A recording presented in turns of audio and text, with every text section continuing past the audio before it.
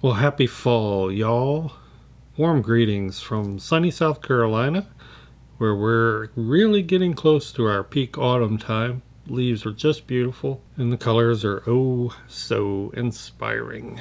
I really love it when the trees are lit from behind by the sun. It just looks like stained glass. Welcome to another Mind Shot vlog, and really this video comes from something that's been frequently requested. Many of you are familiar with this, the Daniel Smith Steve Mitchell mixing palette I did in cooperation with Wet Paint in Minnesota. This was really fun. They're not available, so don't go rushing off to try to order it. However, I will link to all the colors in here if you've not ever seen this. So if you'd like to put together this same palette from tubes, you can do so. I had a really fun time choosing these colors, and those of you who have it or have seen it may remember that there were 12 pans that were unfilled, so you could add your own colors. And I've been asked many times to share what I might put in those. And as you can see here, I have filled them.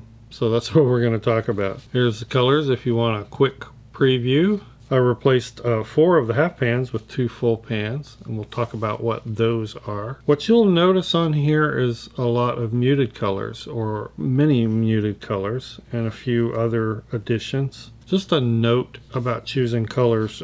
Don't slave yourself to any one person or artist's choice of colors. I always recommend you start off small. You start off with a very limited palette, maybe just 6, something in the primaries, till you know more about colors. You really should know why you're choosing a color, not just choosing it because someone told you to choose it. There is a lot, I mean a lot of angst and anxiety about choosing the wrong colors, and it's really not that tough. I mean, you're not going to go that wrong, especially if you choose a pre-selected set of colors. Most pre-selected sets are done so to be fairly multi-purpose, but don't choose too many. Don't buy a lot of colors just because you feel like you need every color. It actually makes it very difficult to paint with. A lot of artists, me included, I have tons and tons and tons of colors, but it's almost more of a collection. When I'm actually painting, I'm usually limiting myself off of my palette to maybe about a half a dozen to 8 colors, even though the palette may have 12 or 24. But I think a lot about what these choices are going to be based on what I want to achieve, how I like to mix, and what I'm going to paint. And there are many roads to get to the same destination when it comes to painting and color. So the best thing you can do is ask questions, ask yourself questions, try to figure out why artists pick different colors, and then decide how that applies to you. So don't stress too much about color. But I'm going to try to explain why I chose these colors and why I want them on this palette. So let's take a look. First color, Perylene Green. Daniel Smith has this lovely muted Perylene Green. And what I was aiming for in this palette was the ability to mix neutrals or neutralize a lot of colors quickly in interesting ways without having to experiment a lot with complements. You can definitely mute and neutralize colors with things like neutral tint or with a complement. But I was just looking for some quick shortcut ways to neutralize colors using these more grayed out colors, or dusty colors if you will, like Perylene Green. So this will be great at neutralizing greens. Blues work well with blues, work well with yellows and golds. So I wanted to add a green gold to this palette, and this is very similar to Azo Green on my M Gram palette. It's just more of a yellow, brilliant yellow green, and it's something that I use a lot in mixing. That's a very personal choice. Coupled with phthalo blues or phthalo greens or quinacridone golds, you can just achieve just a really robust range of lively greens. It'll also combine really well with reds and violets for some more muted tones. So something to think about. So another color, the next color, something new to me, is quinacridone sienna. I use these sort of rusty colors to make my earth tones. If you look at the original palette, quinacridone gold, transparent red iron oxide, even the rose of ultramarine, and of course the raw umber will make some nice earth tones. This will give me another one to do that with. We can vary the intensity. You could go a different way. You could actually use PBR type earth tone pigments. But this is going to be very similar in use to what I use red iron oxide for, but it's more orange. So this will fill the role of an orange. It's somewhere between the Hansa yellow and the Pyrrole scarlet, but deep in jewel tone, and lending itself really well to, again, making those earth tones. Excited to see what that'll do. Next up is Perylene Violet.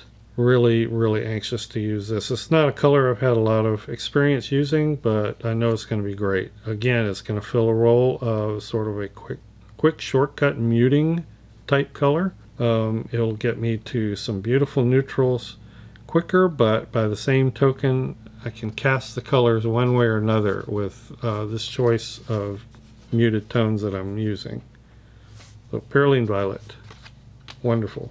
Now, Imperial Purple was a choice I made because what I had on here was Rose of Ultramarine, and these Daniel Smith pans were fairly limited in choice. This was the bluest violet. I really wanted something bluer than this, although I really have liked this Rose of Ultramarine. It's become very useful.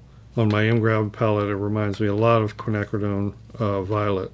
But I wanted to put a much more blue-leaning purple on my palette if I could, and that's what this is. That's what the Daniel Smith Imperial Purple is. I use purple a lot. I use violets a lot in landscape, so glad to have it. Next up is Indanthrone Blue. Now this just gave me another blue, but a very deep, almost indigo-like blue. So this is going to help if I need to mix some really dark darks. I'll have a number of ways I can do that on this palette. And I just love Indanthrone Blue. Really wanted to make a slot for that. This next one is another new one for me, although I've experimented with it. I've never really painted much with it, and that's Sodalite Genuine. I really kind of contemplated whether to use this or Payne's Gray, or I was going to put Jane's Gray on there. Ended up opting for Sodalite Genuine. It's one of Daniel Smith's Primatex, the line that uses genuine stone, and it granulates a lot, which I was really looking forward to. And it has that blue-gray sort of look that you get with a Payne's Gray. So now I have a couple of choices, a warm leaning and a cool leaning, what I would call similar to neutral tint type colors, or colors I can use as neutral tint. Yet one more neutral, and this is an almost black. In fact, it uses a black pigment. This is Alvaro's Caliente Gray, and it's one of the Alvaro and Joseph's Bookvic colors that the special sets that Daniel Smith put out. The Alvaro Caliente Gray was one of the warmest. It just had some really nice warm tones. So again, this is going to combine with some very warm colors to do some interesting neutralizing, and can be used in very dark mixes, but as yet another form of neutral tint. And lastly, I wanted to be able to use this with opaques, which are handy when you're in the field. So I want to be able to use this as a plein air palette. And so the buff titanium and the titanium white, both of which can mix with any of these colors and give you gouache-like opaques. That's the reason for those.